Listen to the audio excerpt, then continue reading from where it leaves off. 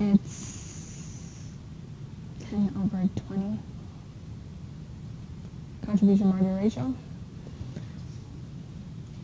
So the sales price is still the same.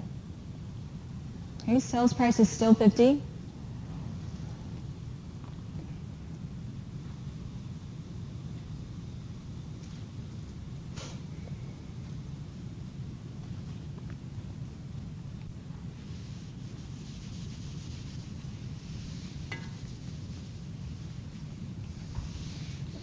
Okay, anybody got the break-even units in sales? Same 8,000 units, but what about sales in dollars? 200,000 you got it from, you will multiply by 50, exactly, because we didn't change the 400,000.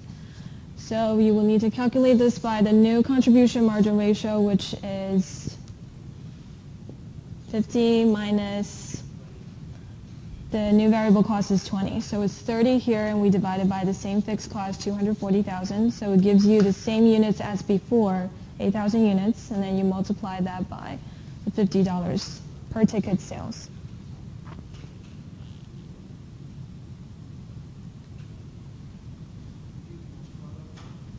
Multiply that by 50, because each ticket you're selling it at $50 to customers, right? The beginning part of the problem. We didn't change the sales price here, we're just changing variable cost. So we're changing variable cost to 20. Originally it was 10. Okay?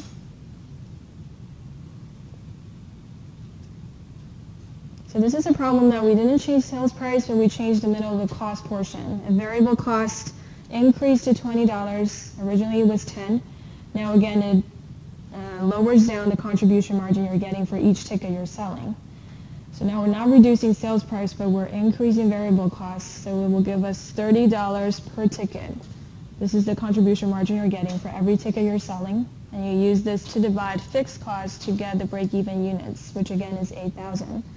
But this 8,000 units now we're selling it at $50. That's the price that we didn't change. So break-even sales is 400,000 instead of earlier it was 240,000, right?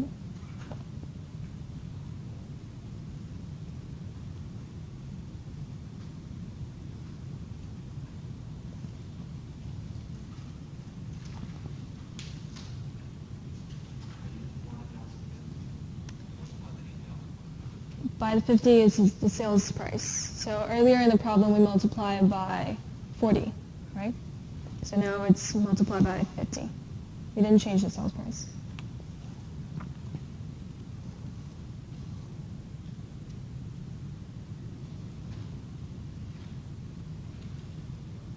Okay, yes.